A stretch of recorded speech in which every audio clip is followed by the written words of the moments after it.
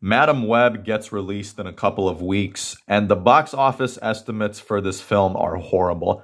As a matter of fact, Madam Web has potential to become a bigger flop than Morbius. Madam Web isn't showing particularly strong in its long-range box office forecast, even trailing Morbius's $39 million opening. If this is true, that is going to be sad. That's pathetic. And we all know how Morbius turned out. That movie was a huge flop. What I don't understand is why does Sony want to make Spider-Man movies with no Spider-Man?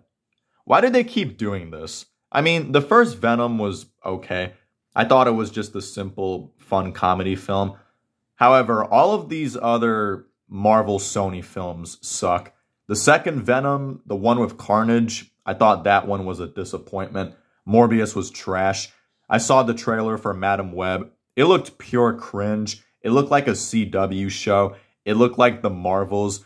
There's nothing special about the Madam Web trailer. That music that they played was horrible too. It looks like another feminist girl boss movie that's going to flop at the box office. And I wouldn't be surprised if Sony starts calling people sexists. Don't forget, Andrew Garfield was supposed to be in this movie, and Sony cut him out, and they had to do reshoots.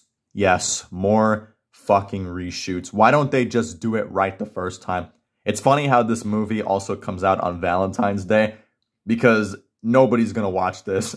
A lot of couples are gonna do other things besides watching Madam Web. No one cares about this film. Let me know what you guys think. If you guys are new to my channel, please subscribe. Give this video a like. Be sure to follow my Instagram. And I'll see you guys in my next video. See ya.